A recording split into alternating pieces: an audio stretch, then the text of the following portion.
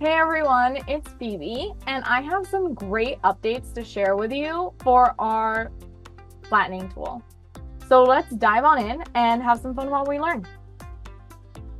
So we've had some really nice updates when it comes to our flattening tool, especially with our own CLO avatars. But we've also done some really nice updates for when you're just bringing in other OBJs and wanting to flatten patterns on them. So we've made sure that all of those great updates with our own avatars, where like it's nicely laid out, it follows where like the front and back should be for the avatar and all of that, are also applied to our OBJs.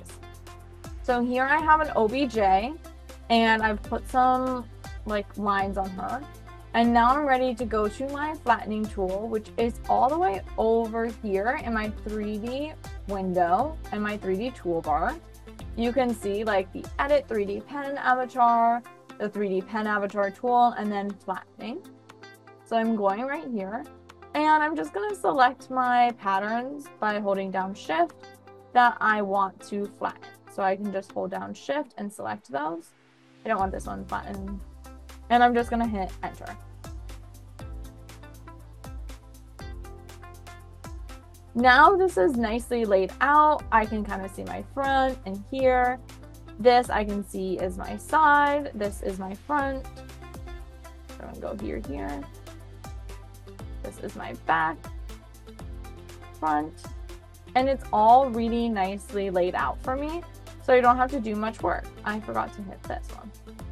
I'm gonna hit enter. I realized that I just forgot to do my sleeve.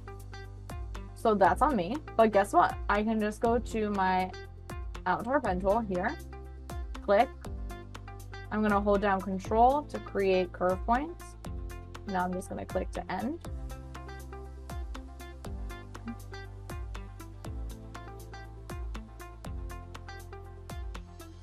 Great.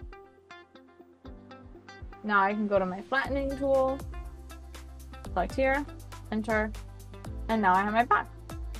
So now this is really much nicer how this is all set up. These are sewn together because I flattened them all together. The front I flattened separately, but if I just select and delete, and now I go to my flattening tool and flatten them together, they'll be sewn together as well.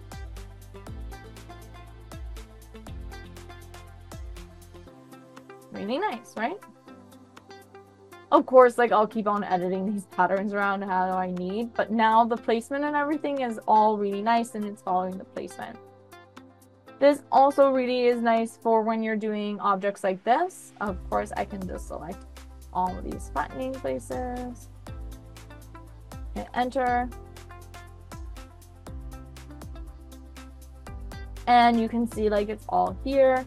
Really nice placement. This is up top, this is meant to be the top. Sides, all of that. I can of course rotate this around for where I want it to be. Nice, right? I just realized this should probably be this way. And yeah, so now with our flattening, and of course it's sewn, which is really helpful.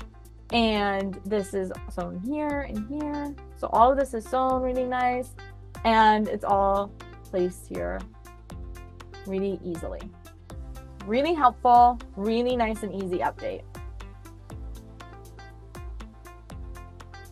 Thanks so much for watching. If you have any questions, use that comment section down below. Don't forget to like and subscribe and check out our YouTube channel. There's a lot of great videos for you to learn about. And thanks again so much for watching. Keep having fun in CLO.